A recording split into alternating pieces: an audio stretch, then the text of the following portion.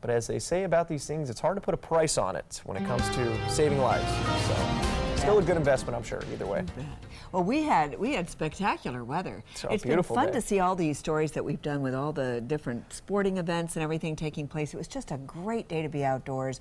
A lot of people thanked me for the lower humidity, low dew point. Yeah, it felt really nice out. Did you accept that thank you? I always say thank you. I always say thank you for thanking me, yes. So we are looking at fair skies that we had from the beginning of the day until the end of the day. It was just a spectacular one all across the region, but this is looking across at Sarasota Baycam, showing the Ringling School, or the Ringling Bridge, and it was just a lovely day. Sunny weather, that's what we saw throughout the day. That's what we're going to see for many more days to come.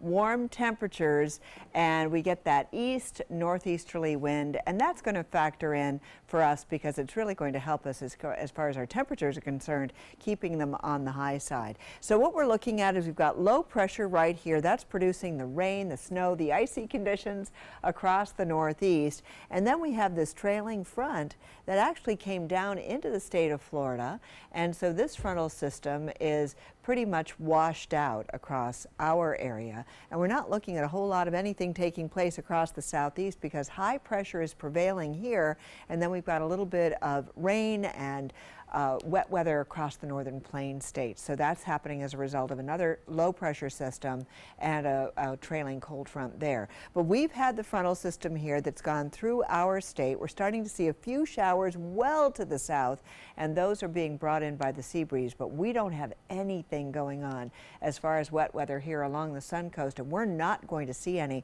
The chance for rain is 0% all the way through the morning hours tomorrow, and we're not even going to see a cloud in the sky for the most part. So winds right now coming in out of the northwest, and then they're going to start to shift around and come in out of the northeast tomorrow. That will help to warm us up over the next couple of days as we see these winds shifting around, and everyone is going to experience it from the coastline all the way into the interior sections. And what we're looking at, of course, are winds have died down dramatically. We're looking at winds that are a little stronger at the beaches, and as you move inland, they're not quite as strong.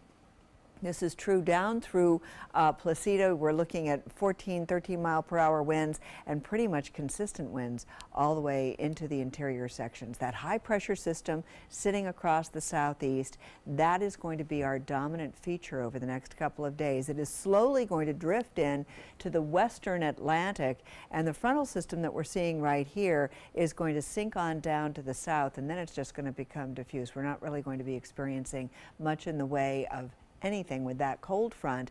And as a matter of fact, down to our south, we're getting some showers, but they're going to dissipate as well. And over the next couple of days, you'll notice that most of this weather is going to be coming from the east coast, moving over to the west coast. A couple of showers along the east coast don't hold together, and so consequently, we're not going to see rain for this upcoming week. What we are looking at are temperatures that are right now in the 80s, and many places reporting temperatures in the mid to upper 80s even at this hour. 83 degrees was our daytime high officially at the airport, 61 the overnight low, right where we're supposed to be, really a little cooler for the overnight time period. And for boaters, winds will be out of the east-northeast, 10 to 15 knots tomorrow with seas 1 to 2 feet and a moderate chop out on the bay and inland waters. All we're going to see this week is sunshine. Temperatures are going to be right here in the mid to upper 80s all week long. The best chance for rain may be on Sunday with about a 15% chance at this point. So it's going to be nice and quiet as we move into the month of May. Adam?